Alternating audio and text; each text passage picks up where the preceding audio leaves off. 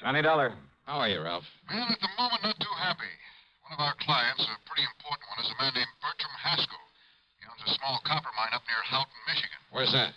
Up in the Keweenaw Peninsula, where it sticks out into the middle of Lake Superior. So what's happened to Bertram Haskell? Nothing. It's one of his colleagues, a man by the name of Oliver, Ben Oliver. Well, what's happened to him? Ben Oliver's been murdered. I see. Haskell demands that you be sent up there to find out who did it. Why? What's the matter with the police? I don't know. All I know is that he wants you up there, now, right away. Well, as long as you're going to pay the freight. Of course. Because we don't dare take a chance of losing Haskell's considerable insurance business. In other words, Johnny, it's because of Haskell rather than the small policy on Ben Oliver. Oh, he was insured too? 15,000 straight life. Who's the beneficiary? His wife, but that's beside the point. Is it? The point is to satisfy Bertram Haskell, and thereby keep his account. Okay, Ralph, I'll see what I can do for you. Johnny. Yeah? That's pretty rough country up there. So? The same thing may apply to some of the people you'll run into. Especially the killer, huh? Yes, so be careful, Johnny. Sure.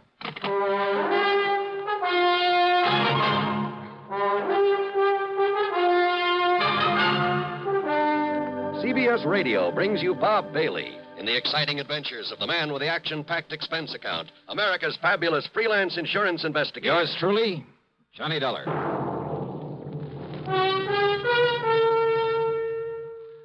Munch, munch, munch a bunch of Fritos, corn chips. And listen, since Fritos corn chips are fresh as spring itself, well, it seemed appropriate to give you a springtime gift. So Fritos have attached a free package of flower seeds on their large bags as their salute to spring. Now, there's nothing for you to mail in. Just buy a large bag of Fritos. And there, right on the bag, is your free package of flower seeds. They're the finest seeds you could get anywhere. Genuine burpee seeds. And there are 3 varieties. Beautiful zinnias, snapdragons, or petunias. Get yours while they last. Free flower seeds on the large bags of Fritos corn chips. Munch, munch, munch a bunch of Fritos, corn chips. It's not polite to smack your lips, but you can't help it with Fritos corn chips. Munch, munch, munch a bunch of Fritos, corn chips. And now, Act 1 of yours truly, Johnny Dollar.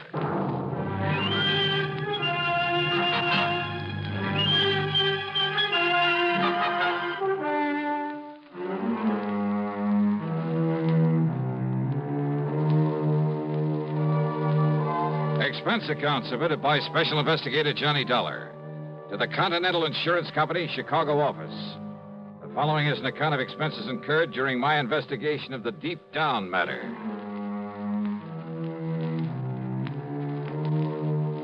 Expense account item 16185 for a plane to Chicago, then a flight to Houghton, Michigan, far up on the Keweenaw Peninsula. It was mid-afternoon when I climbed off the plane and spent item 2, $50 deposit on a rental car. I got a highway map and directions to the Haskell mine, then headed north on Route 41. Along the way, I passed all sorts and sizes of workings, including the famous Quincy mine. It's supposed to have the largest hoist in the world. At the little town of Phoenix, I turned south and east on the side road that obviously was used for a lot of heavy trucking, and I finally arrived at the camp. I guess you'd call it that, surrounding the Haskell mine. There were 7 or 8 weather-beaten frame houses, a large barracks-like building, one fairly nice-looking brick home, a service building, tool shed, and garages. Bang in the middle of everything was a big hole in the ground. Above it, a hoist, looking somewhat like a heavy wooden oil derrick with a big wheel on top of it. A group of men stood around wearing shock helmets. As for finding the office, well, all I really had to do was follow the sound of what happened to be Mr. Haskell's booming voice. Bastard idiot. Having any respect for the dead? You try moving Mrs. Oliver out of that house of hers, and I'll break your neck. But don't you understand about it? Don't you realize that Ben Oliver had more to do with the success of this mine than anybody else, than even I had? Well, sure, I know. Oh, get on over there and apologize to her. You need some new quarters for some of those new men. Get hold of some carpenters and build them. Now go on, get over there and apologize to her. Well, who are you? What do you want? Mr. Haskell? That's right. Well? My name is Dollar. Dollar? Johnny Dollar? That's right. Well, why didn't you say so? I'm glad you got here, Dollar. You've got to clear this thing up. See that justice is done. Now, come in. Come into the office so I can tell you what's happened around here. Yeah, sure. Believe me, I won't sleep. I won't rest until whoever... well, sit down. Thanks. Dollar, Ben Oliver and I have been working over this country together for years. Ben's brains and my money. Ben picked the spot for this mine. So I understand. Dollar, I've made and I'm still making a fortune out of it, in spite of the fact it's a small operation. And Ben Oliver? Ben.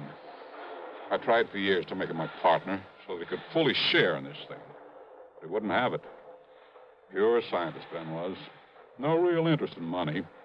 So the best I could do was promise him a fat royalty for the rest of his life. But I never dreamed his life would come to an end so soon. What happened, Mr. Haskell? He was murdered down in the third sub-level of the mine, in a stope we discontinued working for a while because of some exploration he was doing in it. And you've no idea who or why, Mr. Haskell?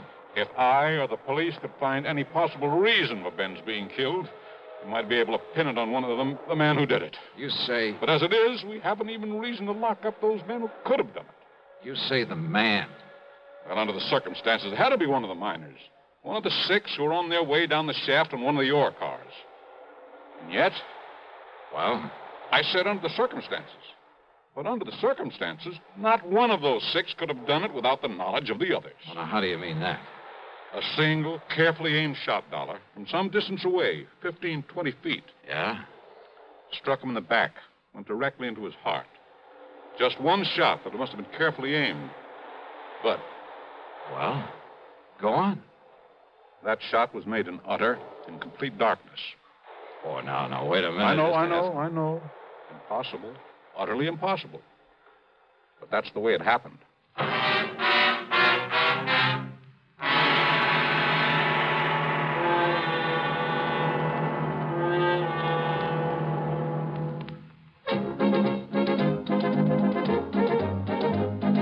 Winston tastes good like a cigarette should. Winston tastes good like a cigarette should. Winston gives you real flavor, full, rich tobacco flavor. Winston's easy drawing too. The flavor comes right through to you. Winston tastes good like a cigarette should. A modern filter? Sure, Winston has it. But that's only the beginning of a Winston. Up front, up where it really counts, Winston packs exclusive filter blend. Light, flavorful tobaccos, specially selected and specially processed for filter smoking. Filter blend. That's why it's fun to smoke Winston, America's best-selling filter cigarette. Winston tastes good like a cigarette should. And now, Act 2 of yours truly, Johnny Dollar and the Deep Down Matter.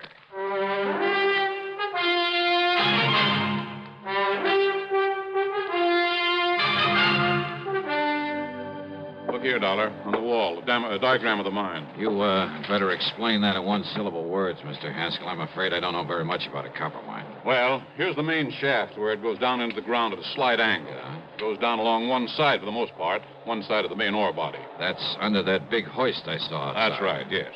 The hoist, by means of a continuously running cable, works the ore cars up and down. Like buckets on a conveyor belt. Only they're detachable from the cable in order to fill them at the various levels, then bring them up and dump them at the surface. Now, just exactly where was Ben Oliver killed? 321 feet below the surface, on the third sub-level, in what you might call a big room or cave down there. And remember, Dollar, Ben was shot in the dark. No lights down there? Ordinarily, yes, plenty of them, all over. You better tell me exactly what happened, Mr. Haskell. Oh, better still. I'll take you down there, let you see things for yourself. And you'll see why it was quite impossible. Yeah, we'll see. The last shift has just come out of the mine, so we'll have it to ourselves. Whatever you say. You'll say you'd better wear one of these shock helmets and these gloves. Okay. And keep your top coat on. You'll find it cold down there. Right.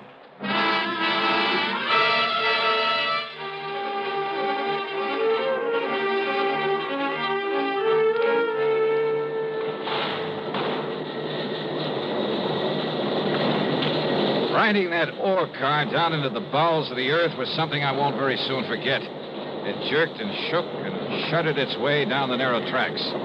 The noise was deafening, and there was something eerie, something frightening about it as we plunged on downward. Picture yourself aboard a slow-moving, noisy roller coaster going almost straight down into utter blackness, and you'll have some idea of what I mean. blackness, that is, except for the various levels we passed. All of them were strung with glaring electric lights, and I could see great caves. I believe you call them stopes, where the miners had cut away the ore. Here we are, Dollar. The third sub-level. There it is, Dollar. The stope where Ben was killed. This big cavern in front of us? Yeah. He was apparently chipping away some samples of rock there at the side with his back to this shaft. Well, now, wait. You said it was dark in here when it happened. But there's enough light in here now. Ben was checking some of this ore for uranium. Uranium? In this country? We've kept it a secret. That is the possibility of it. I see. Well, go on. Well, he sent a message up to me asking me to get his scintillator, a Geiger counter, and so on. I picked them up at his home and brought them down here with the men, the 6 men I mentioned. And? As we reached this level, as I was about to disengage the car from the cable, the lights here suddenly went out. I stopped the car in its noisy fashion, and then, after a minute or so, one of the men struck a match. Dollar, do you see this light switch? We found somebody pulled it. One of the men aboard the ore car. It had to be.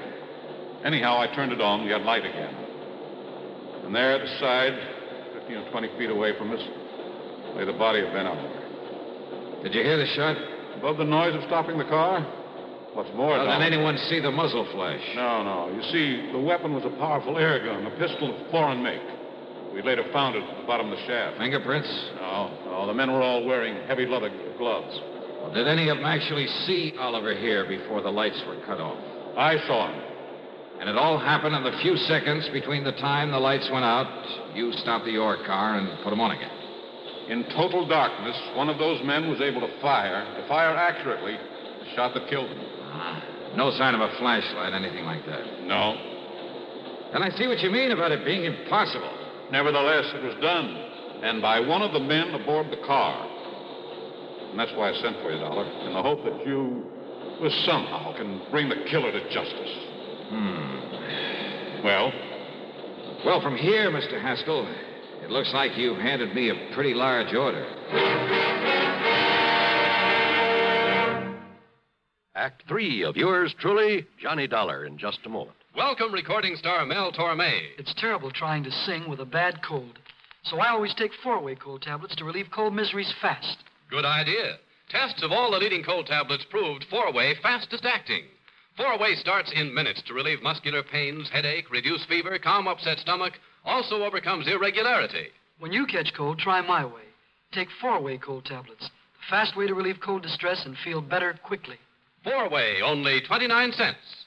Now, a word about another fine product of Grove Laboratories. To get rid of embarrassing dandruff in 3 minutes, change to Fitch Dandruff Remover Shampoo. 3 minutes with Fitch regularly is guaranteed to keep unsightly dandruff away forever. Apply Fitch before wetting hair. Rub in 1 minute. Add water, lather 1 minute. Then rinse 1 minute. Every trace of dandruff goes down the drain. 3 minutes with Fitch and embarrassing dandruff's gone. At the same time, Fitch can brighten hair up to 35%. Get Fitch Dandruff Remover Shampoo today. And now, Act 3 of yours truly, Johnny Dollar. I told Haskell I'd take on the case only if he'd let no one know why I was there at his copper mine. I parked my bags in the guest room of his house. Apparently lived alone there. During dinner, he told me more about Ben, about their close relationship, about Oliver's hope of finding enough good uranium ore to make the mining of it practical. However, in spite of his optimism, Dollar, I'm afraid it was all just wishful thinking on Ben's part. Well, certainly worth some further exploration, though, isn't it, Mr. Haskell? I doubt it. But we'll see. The important thing now is to find his killer. Do you feel the police were thorough enough in their investigation, in their questioning of the men aboard that ore car? Those men all swore they loved Ben. There's nobody can prove otherwise. Even I can't prove otherwise, even to myself. You say the air gun was a foreign make? Yes, that any one of them could have got hold of. There's a big foreign population in this area. So I understand. But unless the police can find out where it came from, to which of those 6 men it was sold, it's impossible, I'm afraid. And how to explain that shot in the dark that so unerringly found its mark? Yeah, I've been doing a lot of thinking about that. And maybe I've come up with a couple of ideas. Oh? Well, good. I hope so. Where are the 6 men? I told you. Beyond the general suspicion, simply because they were there, the police have had no reason to hold them. You'll find them in the bunkhouse, all of them. Then maybe I'd better have a talk with him. Oh, by all means, do. And if you're able to break one of them down... Let's, wait and see.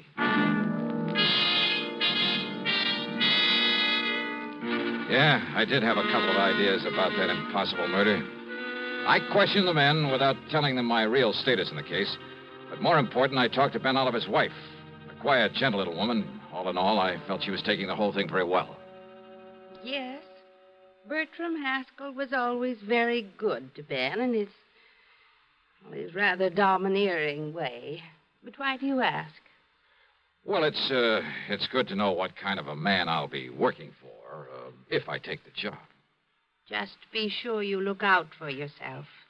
That you get full credit for any discoveries you made. Well, now, that doesn't quite tie in with what you just finished saying about Mr. Haskell, does it? Ben was so unselfish, self-effacing, so easy to take advantage of. Oh, no, I shouldn't talk that way. You sound as though you don't quite trust Mr. Haskell. Please, I didn't mean that at all. I see. I understand your husband thought there might be uranium in this unlikely spot. He was sure of it, Mr. Dollar. He told you so? I typed out his report to Mr. Haskell. Oh? Do you remember what he said in it?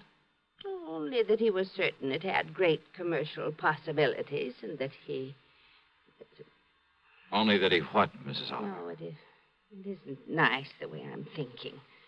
The way I was thinking then, so let's not talk about it. Well, look, this job, Mrs. Oliver, do you realize that it might mean a great deal to me? That if there's some reason why I shouldn't take it, well, isn't it only fair that you tell me? All right. You seem like a nice young man, so I'll tell you this. Yes? In the report, I made Ben say that he felt he should share in the uranium profits, the way he was not able to share in the money from the copper he discovered. I see. Thank you. Your husband had various instruments for detecting uranium, didn't he? Yes, I'll show them to you. Oh, good. They're here in the closet. The things Mr. Haskell was taking down to him the day that he... Yeah, I see. Geiger counter. And I guess this thing is a scintillator. Yes. And this? Oh, it's some kind of a special light, I think. Black light? Yes, that's what he called it. Sure. And it activates certain... And here are the shoes he was wearing. A nice warm jacket. Wait a minute. Yes? This black light. This thing is still working. And it is. Look, Mrs. Oliver. Why, yes. Isn't that strange? The glow it makes on his... What is it? Oh, Mrs. Oliver, I believe it's the solution to a murder. I borrowed the scintillator, the counter, the lamp, and I put on the jacket he'd worn that day. Put it on underneath my topcoat. I went back to Haskell's home and told him I had a theory about how one of the men aboard that ore car could have aimed so accurately in the darkness of the mine, but that I'd like to check it out down underground. He didn't quite understand what it was all about, but he agreed to go down there with me again. Anything, he said, to help find the killer of his old friend. Pull the light switch, Dollar? Yeah, that's right. Put out the lights so everything will be as it was the moment Ben Oliver was shot. Whatever you say. Let me set down this detecting equipment for a moment. Sure. Now, off with the lights, huh? Very well. Now, look, I'm going to feel my way to the spot where Oliver was working. And it should be right about here. Well? I'm taking off my top coat, Mr. Haskell. Oh, fine. Because under it, I put on the jacket that Ben was wearing when he was killed. I see. Now, in a second or two, I'll turn around so the back of this jacket will be facing you. So that you can see it. See it? How? You'll see the spot in the middle of the back that was dusted with some radioactive material. By you. What are you talking about? Yeah. So that you can see it with the help of that black light. And I'm sure you have it in your hand by now. Have you turned it on, Haskell? Yes, it's on. And I'm sure you can see the target on the back of this coat. The same as you could see it in the dark the day Ben Oliver was killed. Can't you? Can't you, Haskell? Yes. A perfect target for you. That's right. Dollar.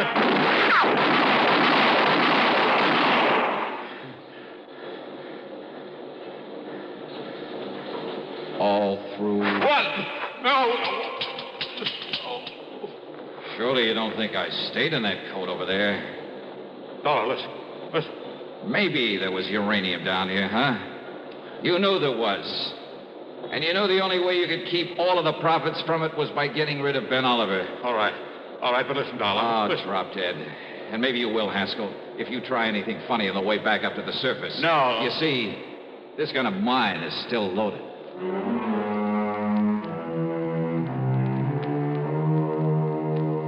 An almost perfect crime. And he was so sure of it, he'd called me in to back up his story of loyalty to Ben Oliver, so that no one would ever question his taking over the uranium Ben had found. Expense account total, including transportation back home, $131.50. Yours truly, Johnny Dollar.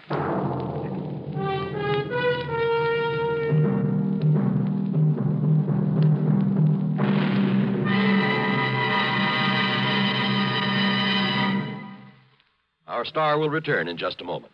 Constipation can be a problem for anyone, even doctors. And when constipation occurs, it's interesting to see just what doctors consider important about a laxative they might use or recommend. Well, a majority of the doctors we heard from had this to say. A laxative should be effective, gentle, close to natural acting. A medicine that can be used with complete confidence. Now, X-Lax has been popular with many doctors and millions of people over the years because chocolated X-Lax is effective. Overnight, it helps you toward your normal regularity. X-Lax is so gentle, so close to natural acting, there's no upset. That's why many doctors and millions of people use X-Lax with complete confidence. X-Lax, the laxative that helps you toward your normal regularity, gently. Overnight. Now here is our star to tell you about next week's program. Next week, Denver, Colorado, and a string of supermarket robberies. And what a racket. Join us, won't you? Yours truly, Johnny Dollar.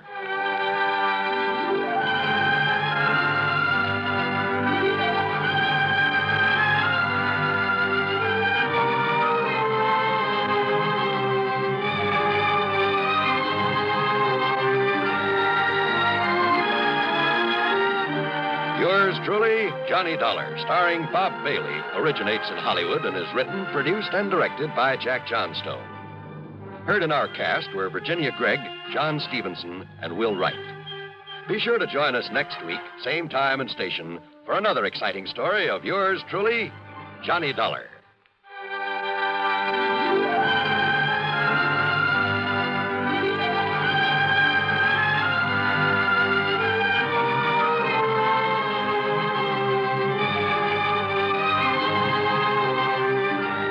This is John Wall speaking.